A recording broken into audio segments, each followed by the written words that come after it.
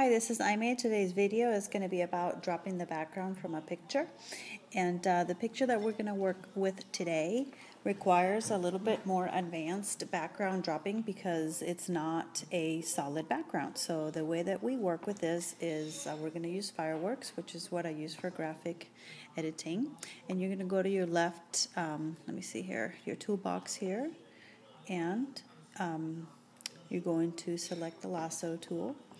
And what you're going to do is, little by little, you're going to start clicking around the perimeter of the picture that you want. You don't have to be completely exact, but you want to come as close as possible so that it ends up a really nice edge when you're done.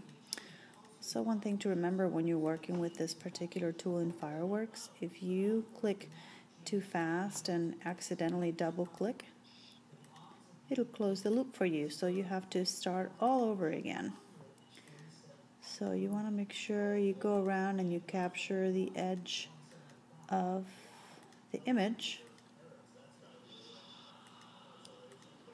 that you want to take the background out of. Almost done here. Now, at this edge here, you want to make sure that you go around, and then we can take the center stuff out later.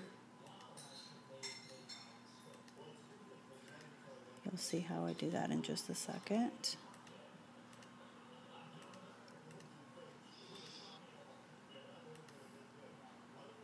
Here's the tail. It's kind of hard to see, but if you can kind of make it somewhat jagged, then it'll be fine. Just as close as you can get is good. I'll show you how and why in a minute. Okay, we're almost done here. That's not me, by the way. That's a picture of another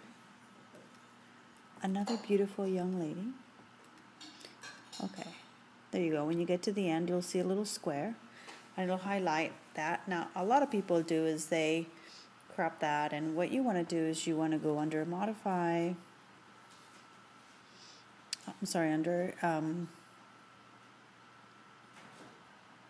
Modify, and select the inverse. You want to select the part that you want to take out, and as you can see, it selected the back instead of the girl and the horse that we had.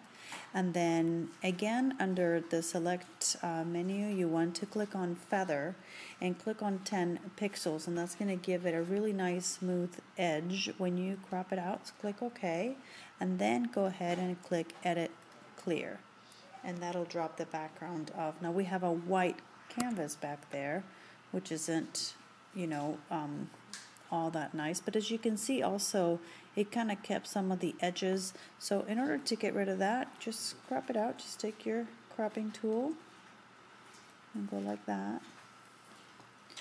Okay, now you can drop that picture into just about anything, or you can change the background. Let's see here. Go under canvas and change the red background, so you can kind of see pretty much how to drop the background. Now those 10 pixels added a pretty sharp edge, so you can do it less, you can do it closer to the image. You can try and take this middle image out too if you want to, and there's a magic tool here that if you click on it, it'll try to highlight the color that comes the closest. The reason that I didn't use that here is because since the horse is white and the street is white and her dress is white, it'll capture all the white stuff on here. So in order to take that out, you probably just want to do the same thing that we just did and just go around and grab that really quickly like that. I'm just doing it quick here so that you can get the picture. Okay, and I would still, you don't have to do the select background here, but I would definitely do the select feather, just so that it's not a jagged edge when you cut it out. Just do 3 maybe so that it doesn't look too bad, and then just go ahead and click on delete, and that should take it out, and then click escape, and there you go. You can do the same thing in the center part here. and you're done. And that's how you take the picture, and you can drop this into a banner. You can resize it if you want to, and that takes a little bit more of the sharp edges that you see. But that's how you crop the background out of a picture in Fireworks, and good luck with that. I hope that'll help you create some banners for your business. Thank you very much for listening.